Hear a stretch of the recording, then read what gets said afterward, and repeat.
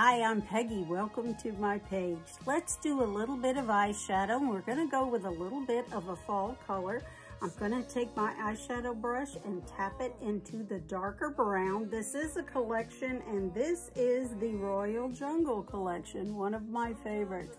So I'm going to start with the lid, and I'm going to draw a line up to where my hood is, and then I'm just going to tap the darker color over, flip my brush around, and give it a blend.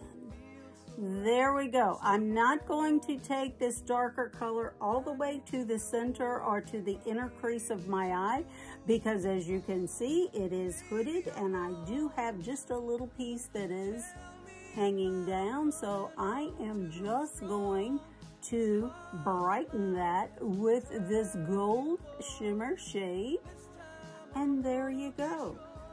Easy eyeshadow for mature skin women. So let's give this a blend. There we go. What do you think? Eyeshadow on 68-year-old crepey eyelids with a hood. Follow me for more mature skin makeup tips and tricks.